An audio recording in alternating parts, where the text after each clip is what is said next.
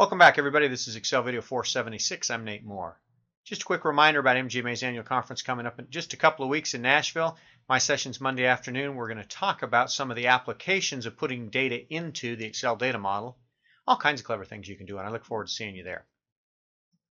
What I want to talk about today is how to refresh and keep working with the data that we loaded last time to the Excel data model. And just for fun, I built another spreadsheet pivot table to show you a very common warning that you get when you connect Excel to an outside data source. By default, Excel gets all worked up and worried that, hey, data is coming from outside of Excel. It might be a virus, malware, whatever. So by default, it will block it.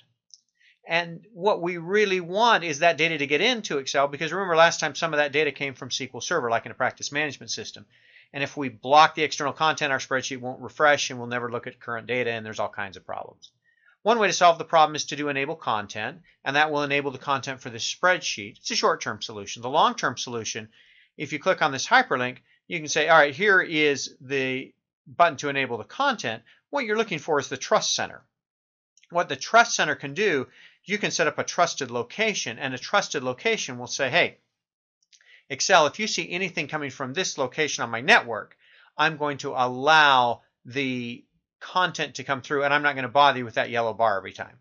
So you could set up a trusted location here. You can add a new location. You can trust it on your network if you got a network folder. As you set it up, you can also trust subfolders. So you can say, all right, here is my refreshing data or practice management data or EHR data, whatever you want to call that folder. Anything inside that folder and anything inside those subfolders you can trust, so you don't have to deal with this warning all the time. That's what I wanted to show you about enabling content. Let's go back here and talk about more ways from our upload to Power Pivot example last time to make sure your data refreshes. Once you've got that yellow bar out of the way, one of the things you want to do from the Data tab is go to Connections.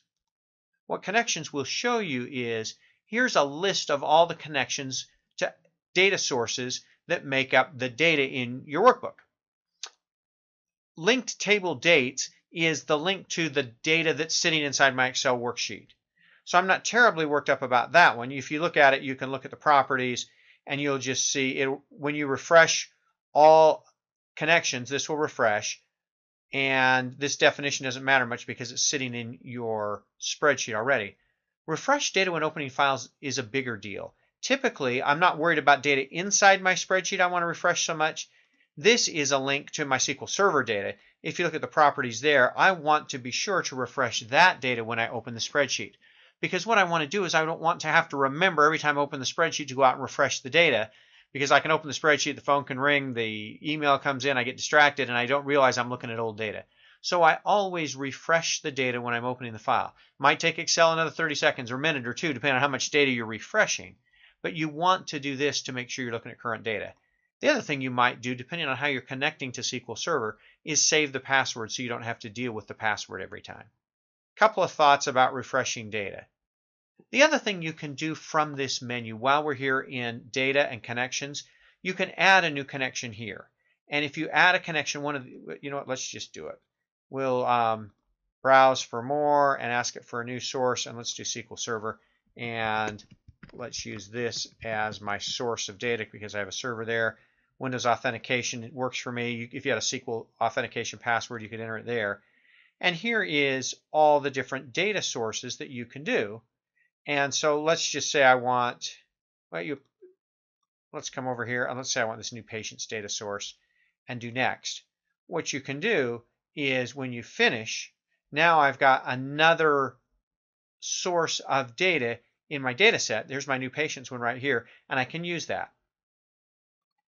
Last trick to refreshing and getting data into your system.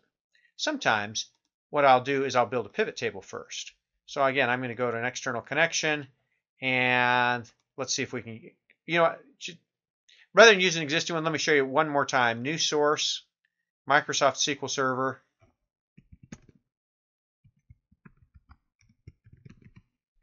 And connect. Let's go get, you can select multiple tables if you wanted to. Let's just grab this just for fun. And if we go here for next and finish, what you can do is now I've got a pivot table that I can build, and if I had multiple tables, I could even add it to the data model from here, had I selected multiple tables. Bottom line, make sure you get rid of the yellow bar so your data will refresh. From the Data tab and Connections, make sure that your outside connections, especially here, that these folks, when you go to Properties, are set to refresh when opening file. See, this one's not, and it's not going to refresh unless I remember to, and I don't want to remember to. Once you have data, either from the Data tab or from inserting a pivot table and getting multiple tables and getting that into your data model, you've got data, it's going to refresh. Now what we'll do in the next Excel video is go to the Power Pivot tab, and we'll start to play with that data and tweak it a bit. I look forward to seeing you then. Thanks for watching.